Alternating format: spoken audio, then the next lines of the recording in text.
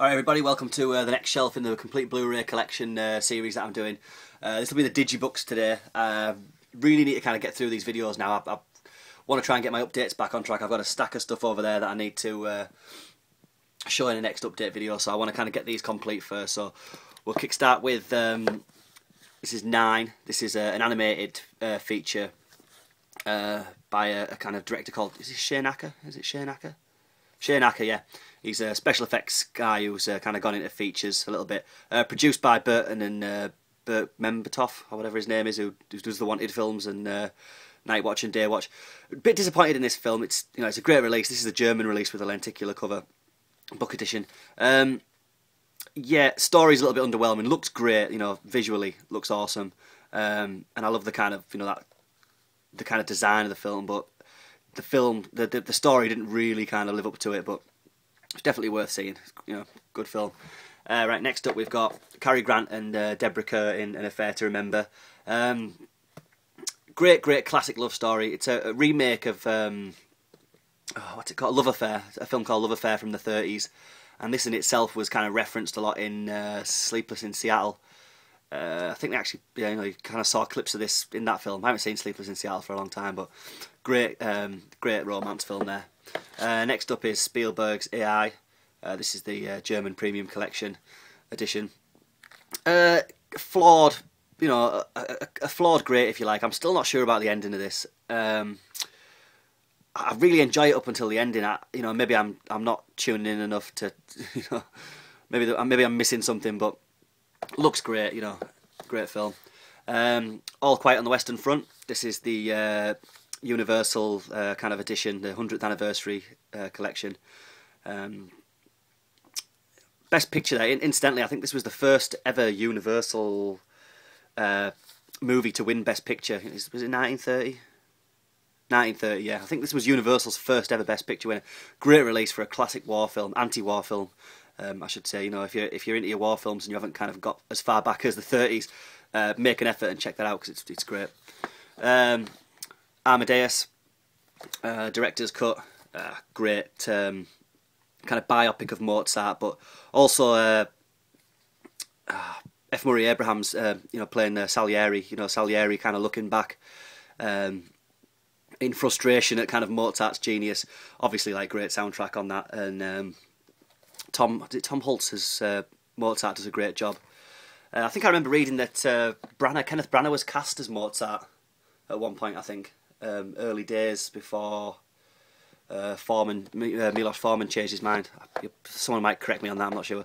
The first of Burton's Batman films with Jack Nicholson, Keaton, and squaring off there. Great film. I'm kind of going back and checking these out again in light of The Dark Knight Rises about to turn up, because they are great films. I'm still not a fan of Schumacher's obviously Batman and Robin, but even that, I saw Batman Forever recently, and yeah, I couldn't get away with that either. But certainly Batman Returns, great films. Dr. Zhivago, great kind of sweeping epic Russian Revolution film. I mean, if you like your epic cinema, you can't go wrong with David Lean, I don't think. The Exorcist, probably the only horror film that doesn't lose its impact for me. I'm not a massive horror buff, but some things that you find scary or creepy, or they lose their impact. But that, God, if I watched it right now, I'd be lying awake tonight thinking about it. Goodfellas, probably Scorsese's masterpiece. Amazing. Just the script and everything, the narration by Liotta, and it's just, a classic.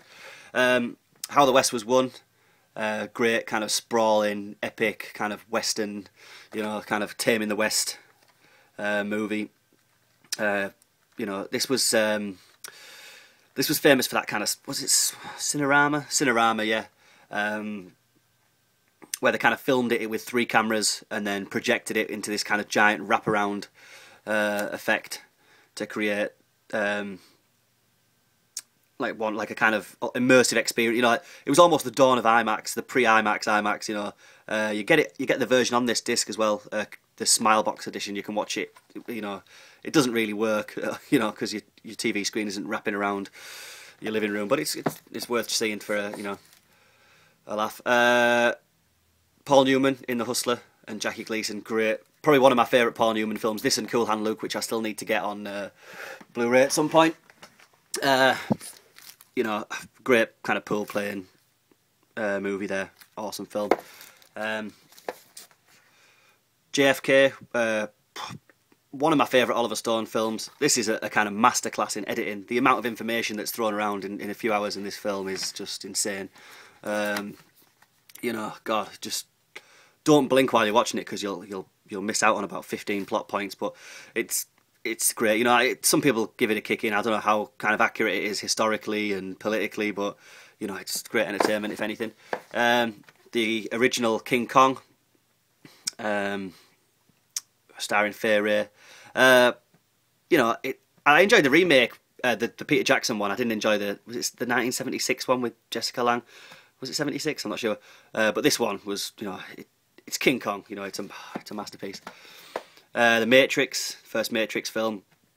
Still a big fan of it. I do think that it's had its reputation tainted a bit by those two sequels, which I just cannot make myself like. I was so, you know, that was like one of the big disappointments when those films came out. You know, even watching the trailers of them. You know, they're talking about doing some more, and to be fair, I'm not interested in the slightest. You know, you'll see them, but it's a shame. It's a shame what happened to that series.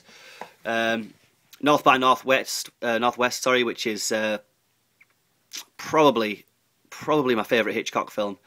My favourite Hitchcock film always alters depending on which one I'm watching at the time. I love the kind of this period that he went through. You know,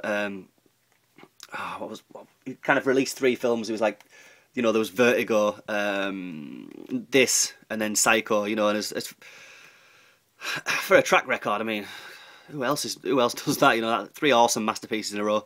Great film. Cary Grant, one of my favourite actors as well.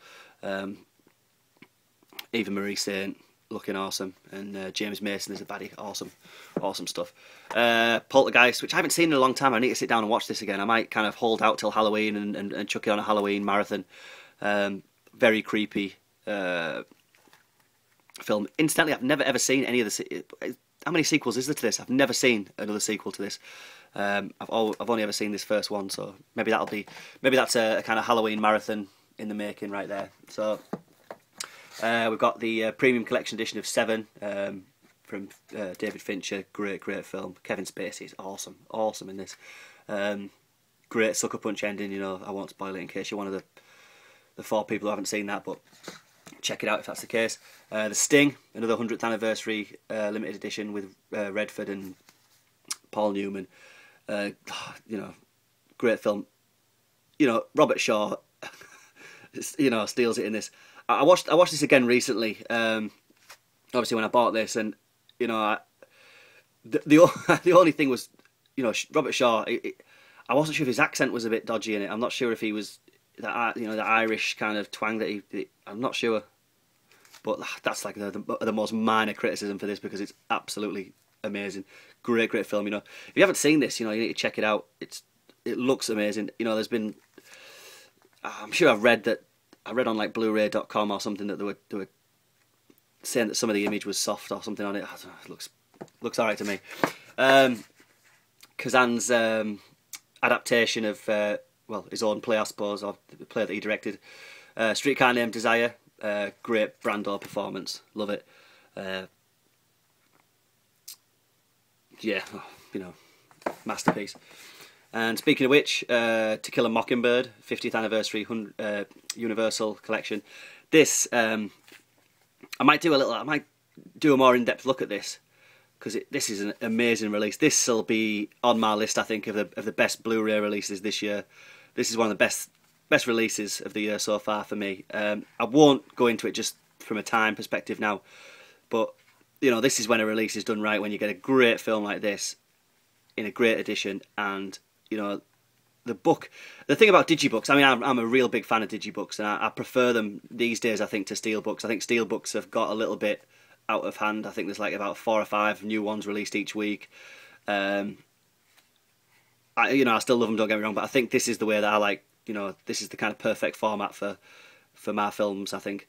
But this is an example of a digibook done right, I think, because you get the varying, degrees of, some of them are a bit, the paper's hardly worth it, but this is it done right. But I might go into this, I might do a kind of best of the year so far video that'll show that in a little bit more detail. And next up, Taxi Driver, another amazing release, absolutely amazing. Like this, it's when they take a film like this with the history that it has and the quality of it, and just do it right and create a great release out of it. I mean, they haven't just stuck this in a case, a plastic case, and chucked it on the shelf. Someone's taken the time to show that some respect, the respect that it deserves. Tora Tora Tora. I haven't seen this for a lot. I don't think I've seen this since I probably watched it on VHS. Great kind of Pearl Harbor film. I need to revisit this and check it out very soon. Great cast in that as well. There's massive cast. Joseph Cotton, Jason Robards, great cast. Usual Suspects, Bryan Singer's masterpiece probably for me. Great film. Willy Wonka and the Chocolate Factory, kind of childhood favourite of mine. Great release. I definitely would like to pick up the box set of this. I know they do like a big fancy set, which looks pretty cool. But yeah, great. Like great songs, great production, just awesome. 3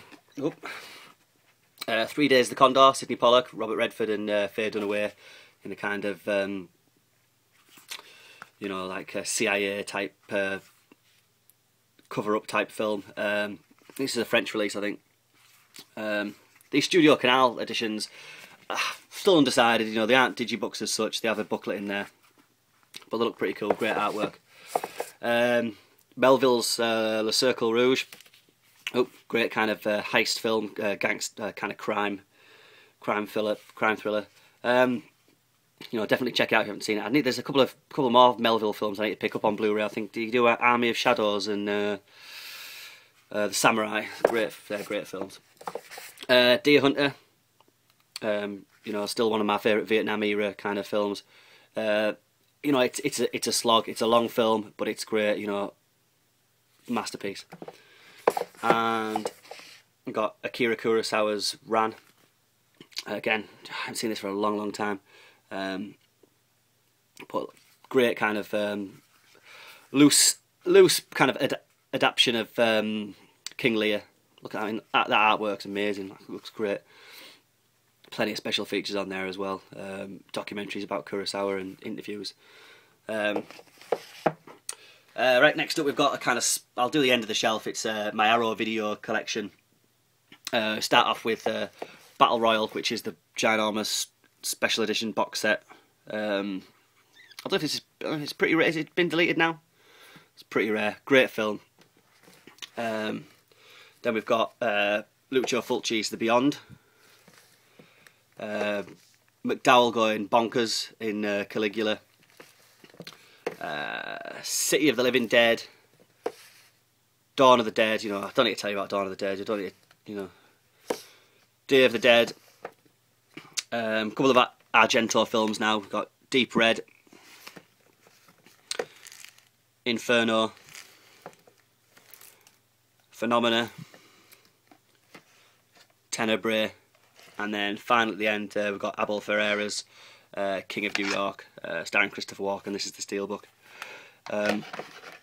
Great kind of releases, these Arrow releases, and I definitely need to give a quick shout out at the end of this to my man Buzz on Man, because he's hooked me up with most of these, so thanks for that, Buzz. In the meantime, I'll leave it at that. That's my Digibook and / Arrow video shelf. We'll hit the Steelbooks next, I think. It goes up there a little bit. And in the meantime, thanks for watching, guys. Thanks for subscribing, and I'll see you all very soon in the next update / collection video. Cheers. Bye bye.